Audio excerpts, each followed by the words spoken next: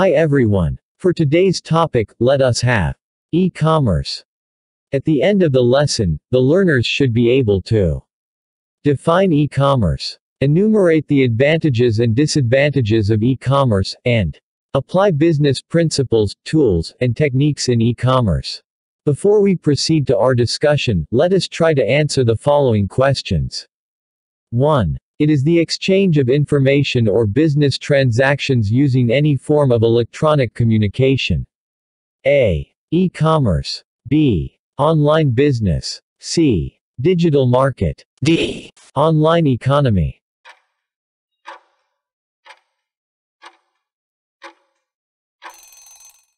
The answer is A. E-commerce. 2. Below are the advantages of online business transactions, except A. Easy to pay. B. Opens 24 hours, 7 days a week. C. More product selection. D. None of the above.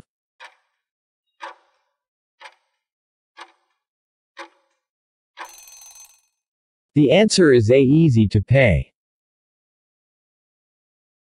3. Below are the disadvantages of online business transactions, except A. Customer service. B. Instant satisfaction. C. Product check. D. None of the above.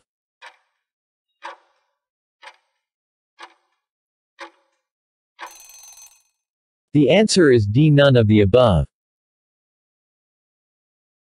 4. E-commerce operates in the following market segments, except A. Business to business. B. Business to consumer. C. Consumer to consumer. D. None of the above.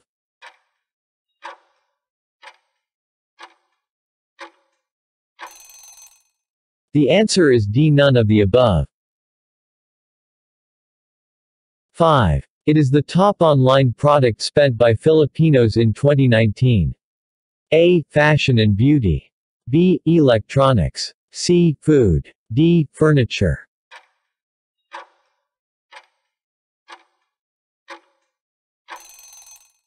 The answer is B. Electronics.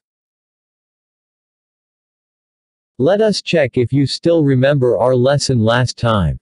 Enumerate the effects of international trade on the economy.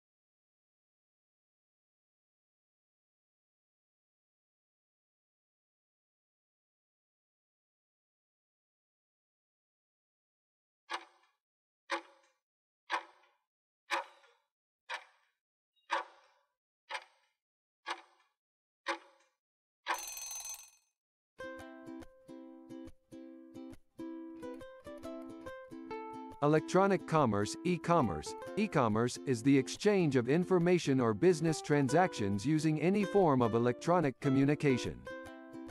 E-commerce operates in all four of the following major market segments: business to business, business to consumer, consumer to consumer, and consumer to business. E-commerce is facilitated through the use of electronic devices such as computers, tablets, and smartphones, which may be thought of like a digital version of mail-order catalog shopping. With e-commerce, businesses may establish a wider market presence by providing cheaper and more efficient distribution channels for their products or services. Advantages of e-commerce are: convenience. E-commerce can operate 24 hours a day, 7 days a week. Increased selection. Many stores offer a wider array of products online than they carry in their brick-and-mortar counterparts.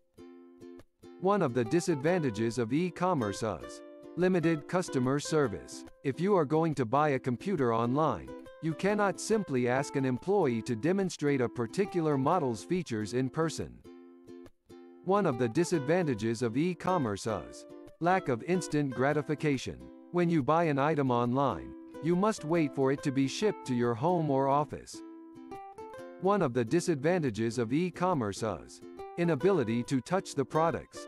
Online images do not necessarily convey the whole story about an item, and so e-commerce purchases can be unsatisfying when the products received do not match consumer expectations.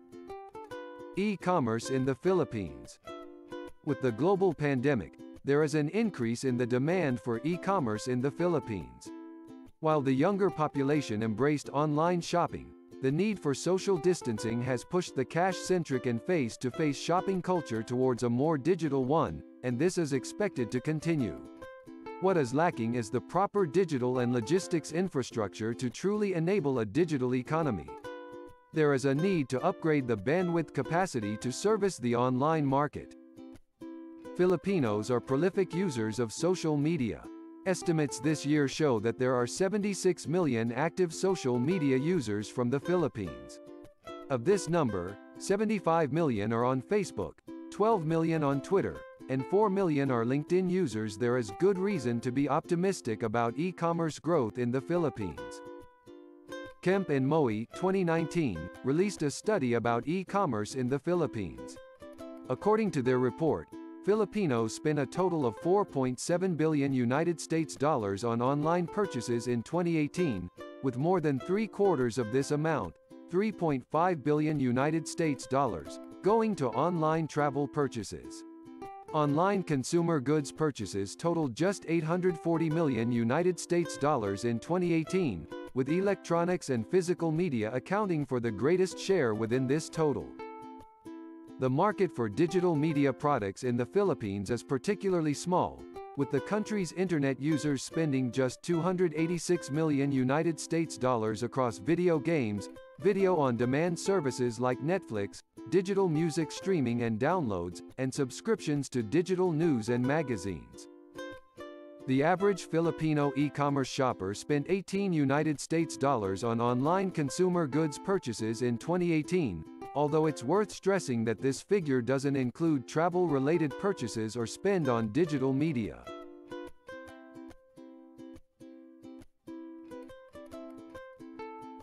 For your activities. Number 1.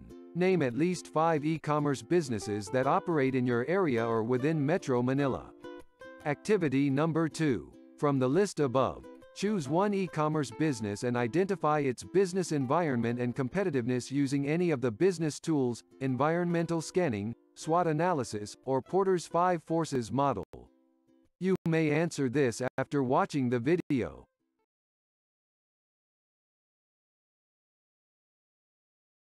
To summarize what you have learned in the lesson, answer the following questions. 1. What is e-commerce? 2. What are the advantages and disadvantages of e-commerce?